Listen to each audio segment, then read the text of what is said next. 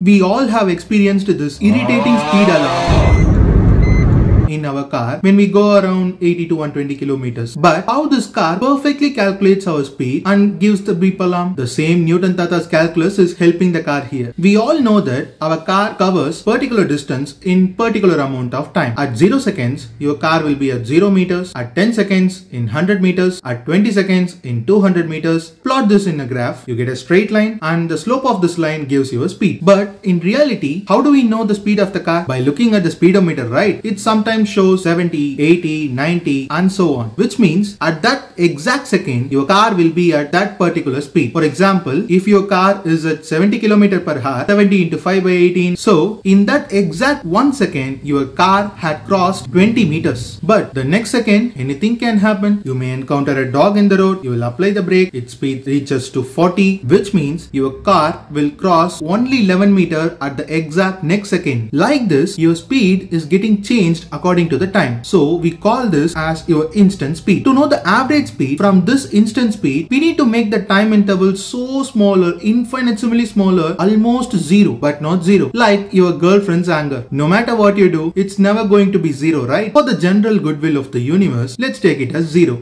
Not your girlfriend's anger. Let's take the time interval approaches to zero. At that moment, your instant speed becomes your average speed. We all know that it's easy for us to find the slope of a straight line to measure the rate of change, right? What if we have a curve? Now, Newton-Thatha comes to our rescue. Think of it like this. What if you don't know the exact answer? You will at least try to make it approximate, right? Calculus does the same. If we zoom into a curve deeper and deeper, what do we see? Just like zooming a picture until you see the pixels in it, right? So if we zoom into a curve so deeper that even the arc portion will look like a straight line. When it looks straight, we can take the slope, right? That slope gives the instantaneous rate of change. That is the speed at that very moment. But there's one catch. In this infinitesimally small world, everything is tiny. So instead of taking big changes such as delta x and delta y, we are dealing with micro changes such as dx and dy. And that's how derivatives are born. How does car knows this? It has a sensor in its wheel which calculates how many times it rotates. Multiplied by the circumference of the wheel, we can calculate the distance covered by the car, and already we know the instantaneous speed. Using this, the car finds the average speed and gives a beep alarm. Finally, it gets a satisfaction